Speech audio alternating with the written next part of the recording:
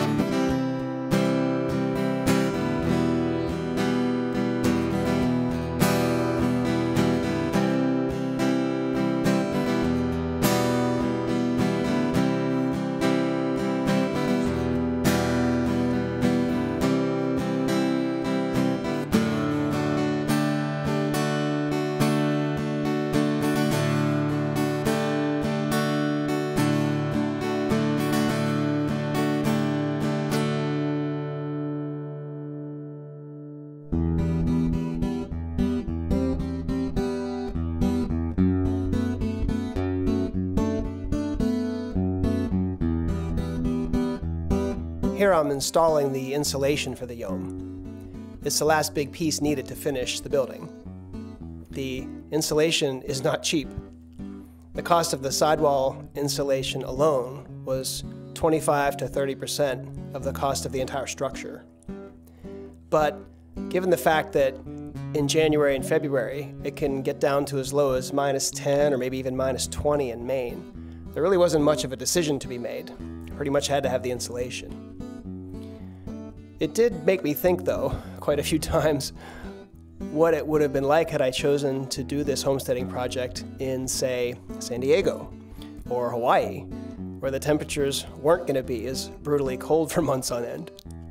And I have to say that me being able to survive the winter here in what amounts to a glorified tent with nothing but a wood stove is absolutely part of the experiment and a way that I'm testing myself. Because I'm not 100% sure that I'm cut out to do this. But I've made it this far, so I'm going to give it a shot.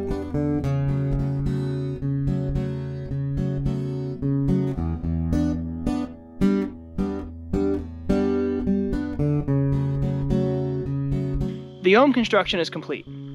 Now, in one sense, it was a ton of work. But in another sense, it's actually kind of incredible that I can build a winter-ready shelter in like 5 or 6 days. And I really like this thing. In the time I've spent in it, I've really begun to appreciate the high ceilings and the giant triangles on the side. It's unlike any building I've ever seen before. And I built it, and pretty soon I'm gonna get to live in it. There's one more thing that I have to accomplish before I can do that though, and that's get a heat source in it. I'll tackle that in the next video.